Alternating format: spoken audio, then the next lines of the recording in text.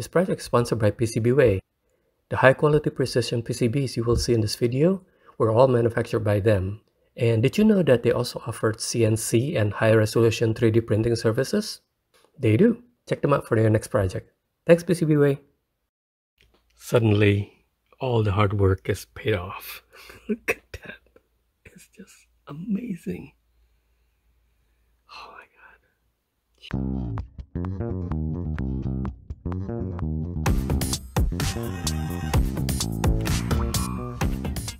While most people probably enjoy the result of a project of hard work after all the hard work and you see the finished project, actually I think I enjoy the design and the problem solving more than I enjoy the finished product. So I'm going to share some of that with you guys right now. The idea is not new. The idea is one of these infinity dodecahedron. Typically what people do is they 3D print the dodecahedron in pieces on a 3D printer, and then they use LED strips on the inside. The problem with that is there's a lot of cutting and soldering and assembling, and the problem I said to myself is, how can you make it easier to build? And this is what I came up with. Each of these edges are going to be PCBs, and then when they meet, you could see how they meet over here is how the connection is going to be made. At each of the intersection, the vertex, I guess, so these are edges, and this is a vertex. It will be a meeting of 3 edges, and on the outside are always going to be negative. On the inside is always going to be positive, and then basically everywhere it will be exactly like that, so you don't have to worry about anything. By design, you could see that the blue output goes to a gray, or is it green, whatever that color is. The blue output goes to so the output of this LED strip here goes to the input of this LED strip here. And if it desired, you could also have it such that, you know, it goes the other way around and it goes to this one. Basically this blue here and that blue there are wired exactly the same. So you can supply the data going this way or this way, because flipping this would not really change that. You can use it either way, so it's bidirectional. It doesn't matter which orientation.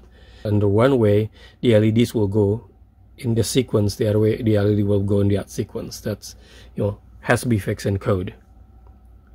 But anyway, the thing that I find really interesting, that I spent countless hours trying to figure out, is how do you wire this thing up with that clever thing. It's like, I thought that was very clever, that there will be no wires anywhere because everything is wired through these PCBs.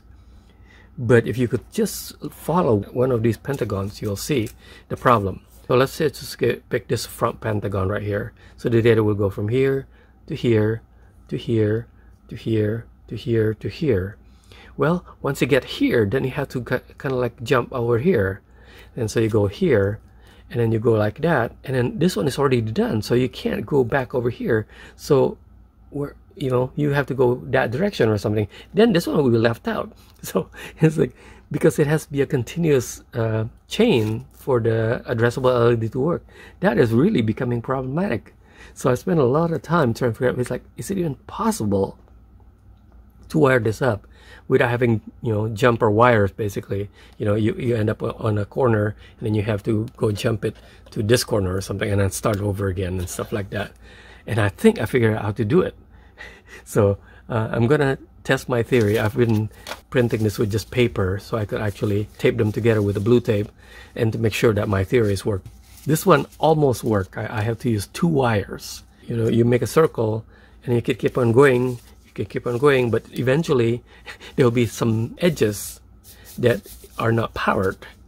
Well, they are powered, but they're not. The data aren't going in there because there's no path. Anyway, I've talked enough. So you can watch me suffer now.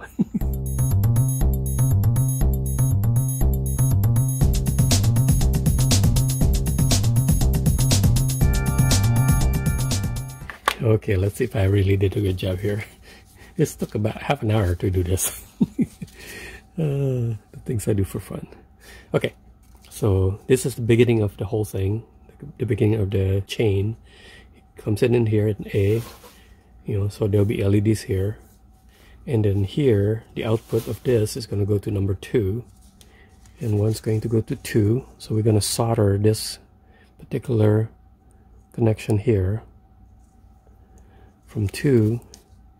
It's not going to go to here because we're going to go 3 over here. The output here is also available here, so I'm going to go take it from here. So it'll go bing and come back, go here. So we don't solder that one. We don't solder that one either. But we'll solder the power, of course. So that's 3. 3 was 4. And 4 also gets over here, and over here. So it's 5 over here. 6 is clockwise. 7 is also branching like that. 8 is clockwise. And 9 is going to branch like that. And then here's 10. Notice that we're back to 1 here, but we're not going to connect anything to 1. And basically these are the key here, being able to come back instead of keep on going. Being able to come back is the key to being able to create this in one continuous loop. So 12, 13, 14 also have a backward branch. 15, and basically it's like these. So it actually makes sense. I mean, but how long it takes me to get to this point. I suppose somebody who's a mathematician probably could figure this out in like 5 minutes. It's working. I think I have not, everything is just 19 to go here, 20. There's 30 edges, by the way. 21. Okay, that's one. So we got 6 and we got 6 over 13. So 21 now. 22. And so 23. 23. 24 also. Continue. We do 8 and change 4, so we do 8. 45. And we go 11. 26. And 27. So we back again. 30. 28. 29. And we go back 16. So we get 16. 30. And that's the end. So yeah, this whole thing, this one continuous loop and not doing any jumper wires anywhere. I'm pretty happy with that. No, PCB is always exciting. I have it as V-grooved. So these are actually 6 of the PCBs on one board. And then you just break it up. They make a tiny groove on all these. But yeah, this is the first board I have done that has the edges actually plated. Hopefully it's visible. Yeah, you can see how shiny it is there. So that is actually plated, so that way when they're at an angle, they will actually have some place to connect. So just put in a... You might be able to do this without a vise, I don't know. Just trying to be safe. Oh yeah, breaks right off. It's pretty clean. So that's gonna keep on going. Yeah, that's nice. It just breaks right off. No sanding required.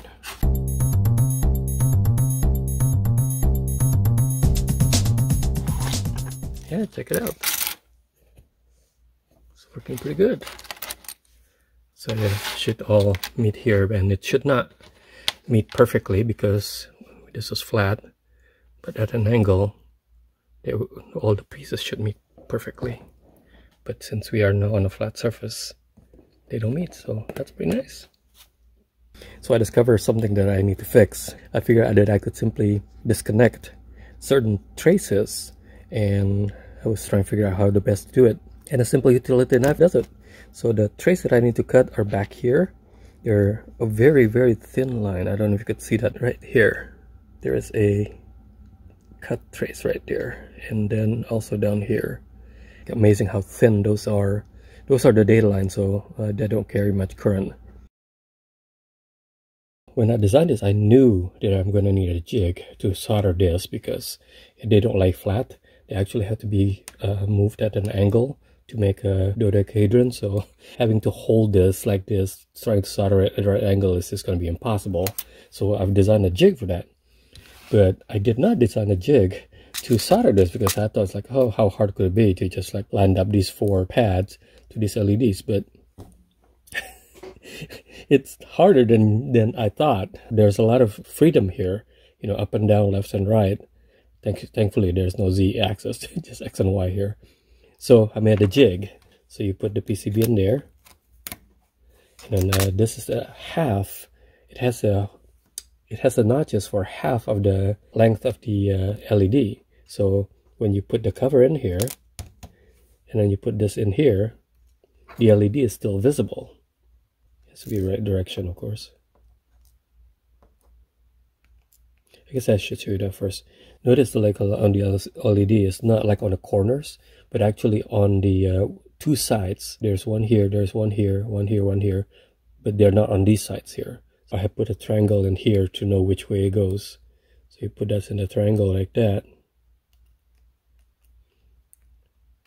and that holds it in the perfect place for us to actually solder it here and here.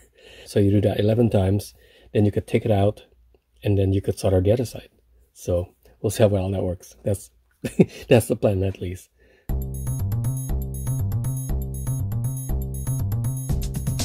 Well, so far so good. I have to tape this because it was too loose. Maybe I'll print another one too. It will snap better, but yeah, it holds it perfectly there. You could see that it holds it pretty good. I mean, if it will fall out if I turn it upside down, but that's maybe another thing I could do, just to adjust the tolerance here so they hold the LED better. But I think it's good that it's not too tight, because otherwise it will be really hard to put it in there. And right now it just falls right into place. So, but you could see how well they lined up with the pads. So I don't have to worry about that anymore. Because before, like, I didn't know how, like, if I need to push it further down, or you know how they lined up in here. So now they should line up, and okay, maybe I should make that tighter. Okay, I'll print another one. We'll see how well this one works.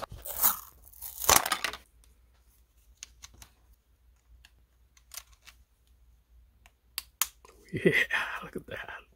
It's very tight now. Oh yeah, it's very snug now. Look at that. 3D printing is so amazing. In my haste, I forgot to put the flux in there. Hopefully it's okay.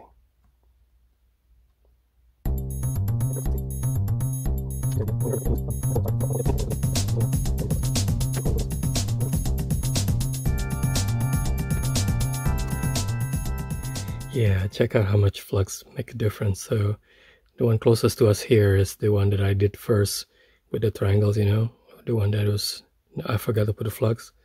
Compare that to the one on the other side where I have put flux. It is so much cleaner. We're gonna test it anyway.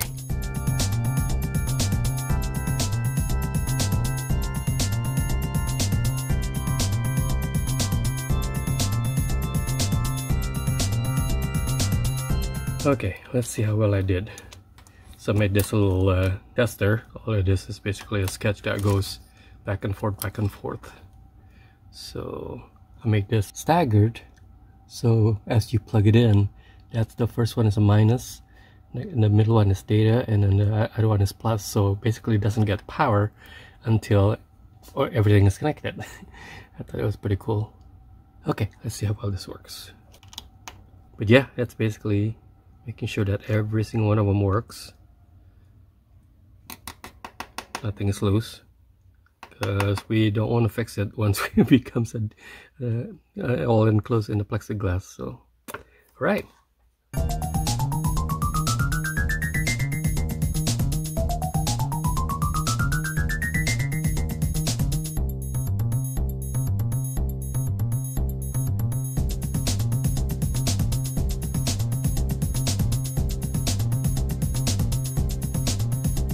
Okay, here's why you have to test your work. It's like that one stays red no matter what's happening. So I guess I don't think I could have done the wiring wrong, because the color it's lit up.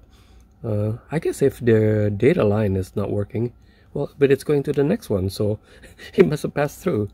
So it's probably just a dud LED that I need to replace. Well, imagine if you don't test this and it's already in a cube and it's already closed up. No thank you. Just 7 more. It's getting there. Man, I wish I thought of this way earlier, but it's much easier to do it this way. You just basically drop off the LEDs on them. You don't even have to count them, just drop them off. You can see it beginning to take shape already. There's still a couple more that needs more LEDs, so just keep on dropping them off. It's a lot faster this way. Oh, I think I got enough. Just a bunch of extra. That's okay, it's extra. But you see, it's so much easier to do it this way. So once you get 3 of them, we need to put them all together. So I made this little jig, 3D printed of course, and it works really great. So you can see that it basically holds them at a right angle, and then it makes it easier to solder. So just put them in there. Sometimes I have to put a clip on, you know, one of these binder clip, but this time it seems to be holding pretty good. It's coming along really well. Oh, here's something I haven't planned before. As you get further and further down the chain, it's going to get harder and harder to hold this thing together. I guess when we find out, do them. But look at that. I think it's amazing that PCB manufacturers can make this so accurately like that. And also how 3D printing helps so much in holding this together. Because there's no way I'm going to hold that by hand and get the right angles. I don't know if I could put my camera in here while I'm soldering. So I almost forgot to put some more flux in here. That would have been disastrous.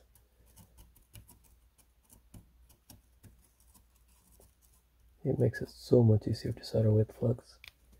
I'm kind of lazy to change my tip to a bigger one. Might need a bigger one. There's a lot of material here. We'll see.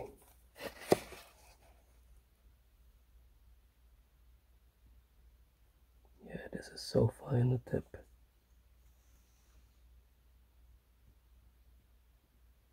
Can I turn it on? Nope. I didn't turn it on yet. No wonder it's not hot.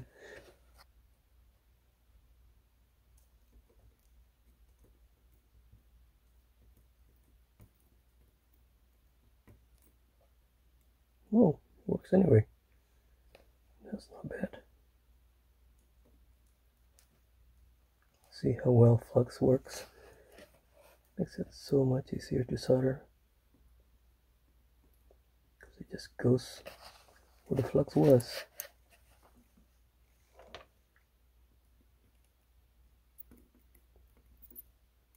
And cutting those traces makes it easy to solder because you don't have to worry about it. Just solder every matching piece here. I have to worry about which one I need to solder, which one you don't, depending on what edge you're on. Just have to connect them all together. All done.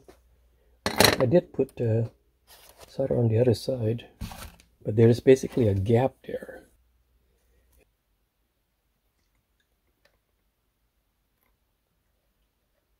Yeah, surprisingly, it has enough heat to, considering look how fine this tip is. You know, it's amazing that no matter how hard you try to think of everything, something new always come up that I didn't think of before. Like, I thought by having this path in here figured out, I'm home free and I could just keep on wiring it up. But notice how, you know, like if I just follow this along, this is, by the way, the 10 right here, and then this is the 1, and that's a 9 right here. So I have the pentagon right here and a couple of them sticking out, which is fairly stable. But I don't know if I want to keep on doing that, you know, like holding this up in midair without having this piece in here. But for that to happen, I also have to have 13 here, because this is 12 and this is 14, and 13 is going to be up in the air. It's like, that's not very good. I mean, when I'm trying to solder this with this whole thing in here, it's going to be pretty unwieldy, and the chance of me like knocking this accidentally while I'm trying to solder some other pieces is pretty high. So I decided that I'm going to keep on going with the Vertex idea, which is how I made these. Basically, even though this is the next one, I'm going to leave that alone right here. I'm not going to leave that alone, but I'm going to make this one next, which is, that will make a little vertex. It'll look like this: 11, 25, and 24. And this will be very stable. And then I'll make this one 12, 13, 14, and that will be very stable. And once I got those, then I could take this first one with the 11, once I get that, I could put this one here and put that one there and solder that one. I think I'll just probably put clips on here. I won't solder this until I have the third one, because I think if you start soldering with just two, I think there's a chance of it not lining up. But I always want to try to solder when there's already three, which is like this vertex over here. So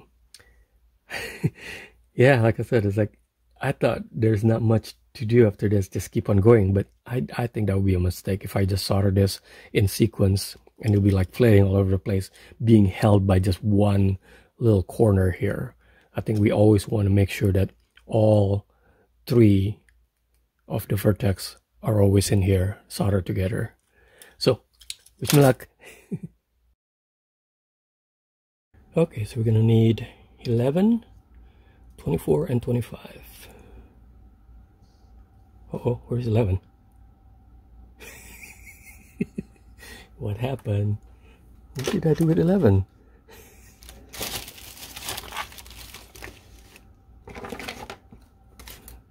What did I do? Did the cats eat them? Oh my gosh, there's a whole bag in here. So these probably don't even have capacitors yet, because I had to buy the capacitors at a later time. Okay, so I guess we might have to do some soldering. Yeah, there's the missing capacitor right here. Okay, capacitors first. These are even tinier than the LEDs. So here's the LED, and here is one of the capacitors. Can you even see that? Yeah. That's how much smaller they are. 3, 4. Yeah, I didn't have enough of these. I need like 30 of them, as you know. And I only had like 5. So I had to buy some more. But this is like 50 right here. It's like so tiny. Okay, so I don't know if you need to see this. It's pretty boring, just capacitors. I can't remember if I showed you this before or not. But basically I got sick and tired of making a test for 1, for 2, for 3. So I made this programmable so I can choose how many to test. So I could just test 1, and then they will just test that first one. And I could change it to 2. And I will check the first 2. And I could also, of course, change it to 3. And actually it can go check all the way up to all 30 of them. And so now it's actually going to check all 3 of them. And I can also change the speed, and then I could change the color, so that way I could check every LED for every color, and I could check either 1 or 2 or, well, whatever, and then eventually we could check that whole thing also, of course. Check that out. I only got 5 of those edges left. The other ones have been turned into vertices, so that's going to go joining this guy. Well, I've got this far, and I'm not sure that I've accomplished my goal of making this easier to assemble. It is quite unnerving. It looks cool and all, but it is not as easy as I thought to assemble this. The jig help, of course. I have not had too much issues with things not lining up.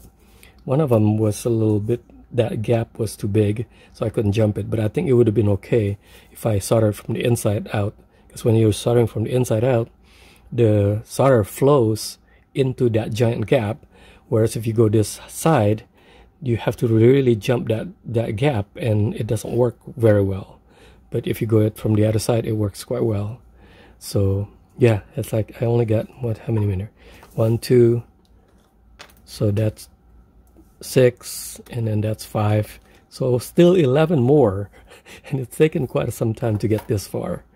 So maybe this is not an easier way to do it either, just another way. Well guys, this is the last solder point right here, and I'm pretty pleased with the way it turned out, because basically that is hardly any variation. I think the jig works really well. You know, when we put the jig in here, I think it will hold it just perfectly in there without much effort. But I am very pleased with the way it meets perfectly. I was really worried, like, you know, we're gonna put this whole thing and then the last few pieces are not gonna line up, but I think it works perfectly. So I can't quite see because the camera's in my way, but Hopefully that actually is perfect. How many solder points are these? I think there's only 20, but it sure feel like a lot more.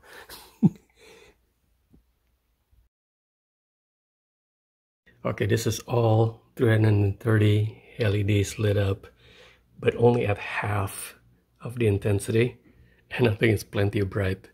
So for 330 LEDs, I was using this 8 amp power supply that I got from Makeshift. Thanks guys. And it only takes 3 amps. So 330 3 amps at half brightness. I think that's plenty bright. Okay, I was mistaken. That was only at a quarter. This is now half. I mean, I don't know if the video will do it justice. I mean, it is blindingly bright already at half the intensity of 127 instead of 255, 255, 255. And we are only using 5 amps. So I think I'll stop right here because it is blindingly bright already. Yeah, it makes a good light box, huh? Yeah, this is my original idea that I was going to just use gaffer tape. I thought it would look fine, but I think it doesn't look so good. So because it's flexible, depending on how the two pieces meet, you know, you could have some pieces like that. And then when they meet in here, it's like, no matter what you do, you end up with something that is like overlapping, that is not consistent.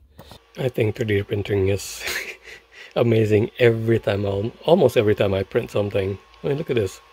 That is just one layer standing up with no support. Very smooth. Just amazing. Yeah, there's some jitter over here, but that shouldn't be a problem later on because I'm going to make a pentagon out of this for that guy over there because the gaffer tape looks like crap. So yeah, that's no contest. This is so much better. Yeah, it's gonna be a pentagon, and then I'm gonna make some spars in here, or maybe some partial ones over here. So that one will be full, but this one may be partial. You know, without missing here, and then the same 1, 2, 3. So it will be a triple here, and then the same 3 will go on that one, and so on and so forth. Also, you could see through there. Black would hide it better. I'll make it a little thicker though, because that's pretty thin. Well, that's pretty sturdy. I'm going to try to break it, see if it breaks. No, it's pretty sturdy. Oops, I just bent it. It didn't break, but it bent. I'll think about it. I'm going to print one before I go to bed.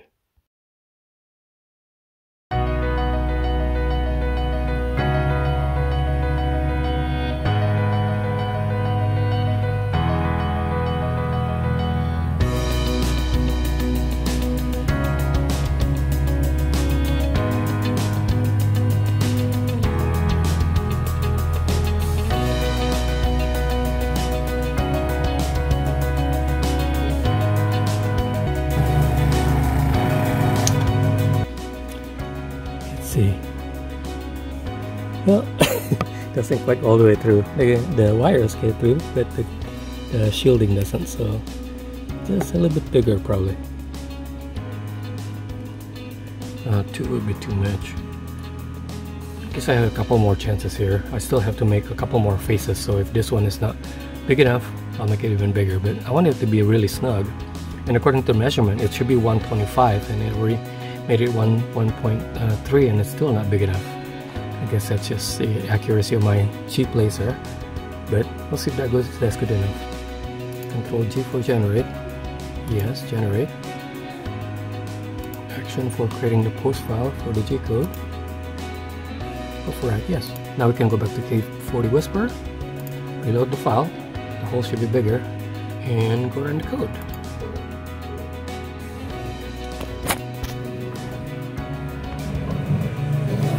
Oh, I just missed cutting those holes. Hopefully those holes are bigger. I think they are.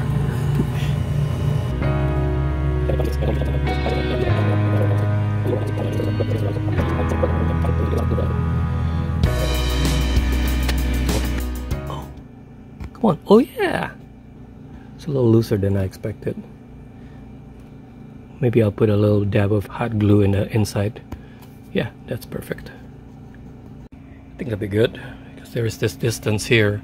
I could put some hot glue in there and that will resist the pulling, and then the whole thing hopefully is sturdy enough so I could actually hang it from there too if I decide to do that, or just lay it flat. Pretty good. Yeah, I can't really tell which side is which, but I learned everything I'm showing you here from the internet. It's like you put one tape on one side and you put another tape on the other side, but don't connect them together. You know, basically you hold the two pieces with tape and you peel it off using that tape, and one of them will be the transparent one, this one, and the other one is the one that we want to use. And of course this is the surface that you want to put onto here. So now that I got that, I put it this way because I know I'm going to put it that way. And then this one here, they both still have the plastic, protective plastic, so I just peel off one of the sides. And this is the first time it's actually peeled off, so this side should be clean. I was cleaning them up with glass cleaner and stuff, but there's no need because this has never seen the light of day until just now. So then I put some water. I put a liberal amount of water because I think that makes it really glide really easy. So yeah, the line there is on the other side, so it's okay. So this side is we're going to go over there, so don't touch anything. And so now we put the two pristine surfaces together, and then I put more water for lubricant basically, and then you use a credit card to kind of like gently first, you just get it in the right shape so you know where they are. Make sure that you have all the corners, and then yeah, keep it wet because that is the lubricant, and then make it kind of flat. You know, don't do this, make it flat, and that makes a really good squeegee. I have this squeegee that I bought specifically for this. This credit card works better than the squeegee. So basically lay it flat like that. That gets all the air bubbles out. I get it to all the surfaces. Sometimes I see it scrape, scratch. I don't know what it is because you know, that should be perfectly flat, but yeah, you can see that it is doing a really good job by keeping it flat like that. So it really created a lot of pressure for the air bubbles. So now if you look at it, it's a gorgeous mirror. I'm gonna put it back down so I could cut it. You're probably supposed to cut it later, but I've been cutting it now because I figure later on, if I turn it down like this, I'm gonna create dirt and stuff. But at least this side is actually cleanable now, because then this side is still protected. The other side is two pristine surfaces that's never seen the light of day and just basically now exposed to air for like what, 3 seconds while I put the two together. So hopefully this turned out well, because I could still see some bubbles here and there, but I think with all the lights it will become unnoticeable. It'll be a wash. I'm not gonna like put on makeup with this mirrors, so I think it'll be okay.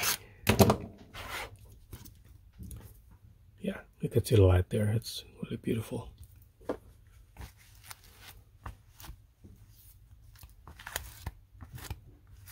look at that.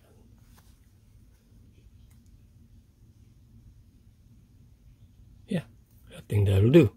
Okay, I only got 2 mirrors, one on the bottom and one on the top. Check it out. Oh, I don't know what I'm looking at here. I guess some of this reflection is maybe reflection on the camera too. But yeah, it's looking pretty awesome. And like I said, there's none on the sides. I presume with more on the sides. Let's see if I put my finger. Yeah, you can see my finger there. And with more on this side, there will be even more reflections. Awesome.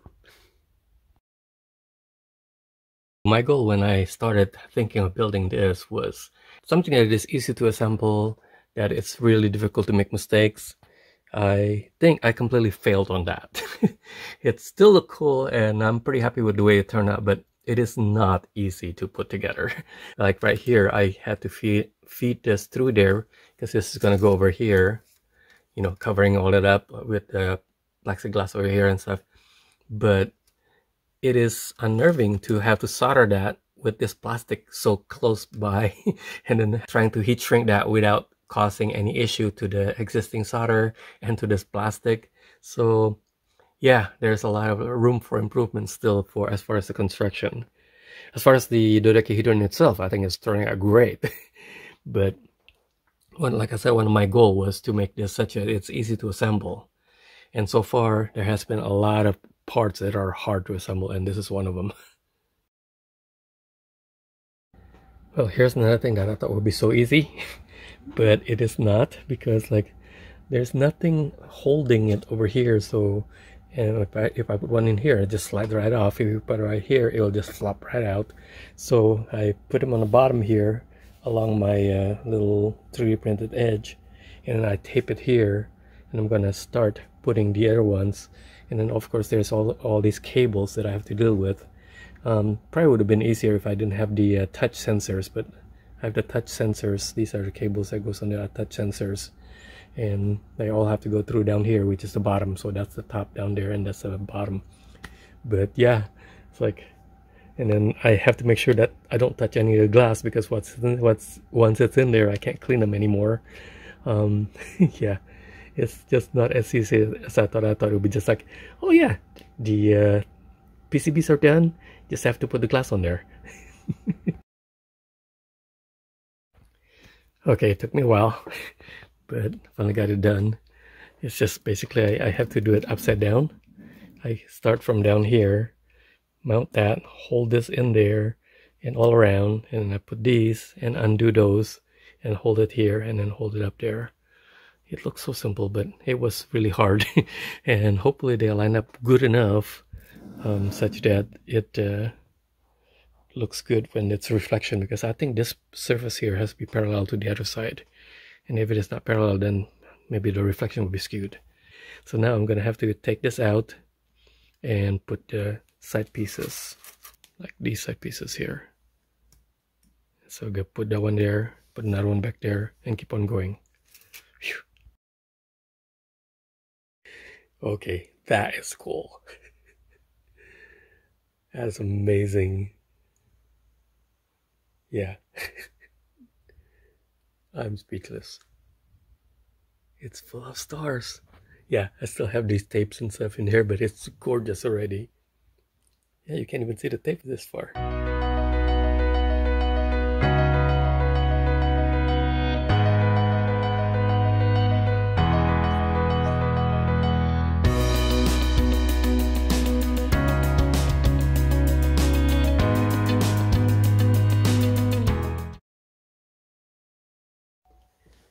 Okay, moment of truth. I'm gonna take out all this tape, and hopefully the glue stays and everything stays up together and doesn't fall apart.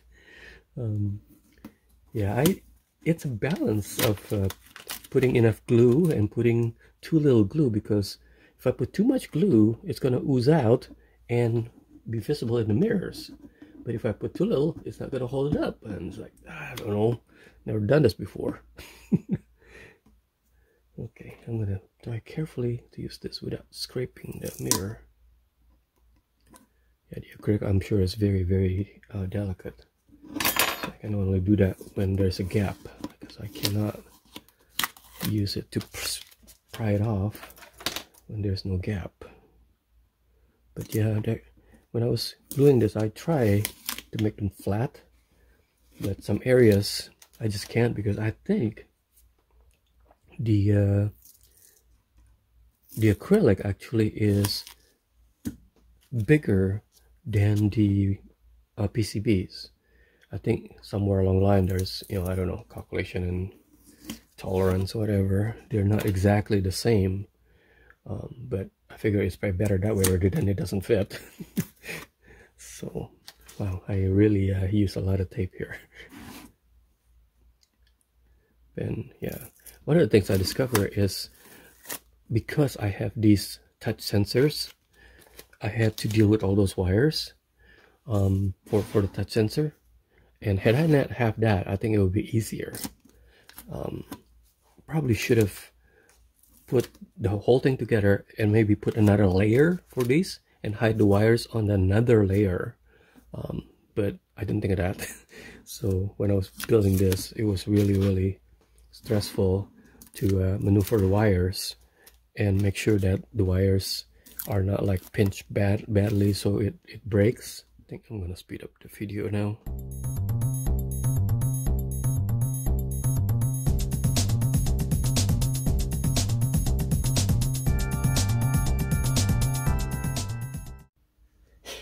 Okay, that was a lot of tape. So hopefully it still all work. I'm gonna turn it on. Oh, it still works. Yay! Look at that. This is amazing. Yeah, you gotta be here to see this in real life. This is amazing. And this is just the white, all the white. I have a couple of other patterns that are programmed in, so let's see. I think this one is a rainbow. Yeah, so that just I try to make a gradual change from one end of the rainbow to the other end of the rainbow.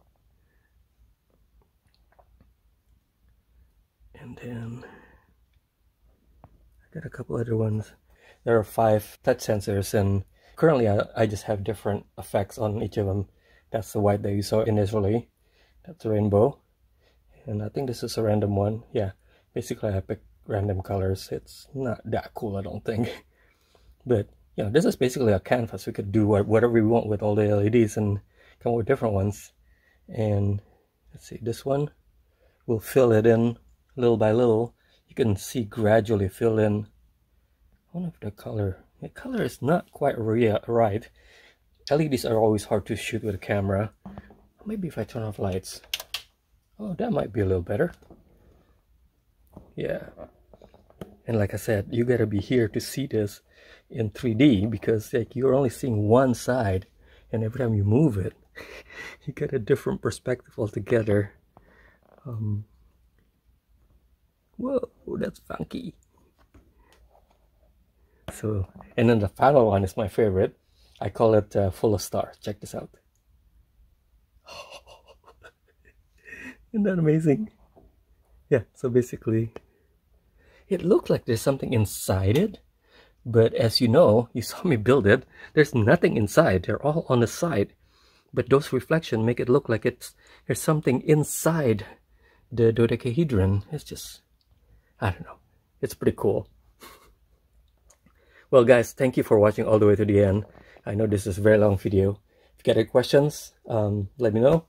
Any suggestions for new ones? I plan on making it audio reactive. I think it'd be cool to have, you know, music and whatever to react to it. But it's been a long journey, but I think it's been worth it.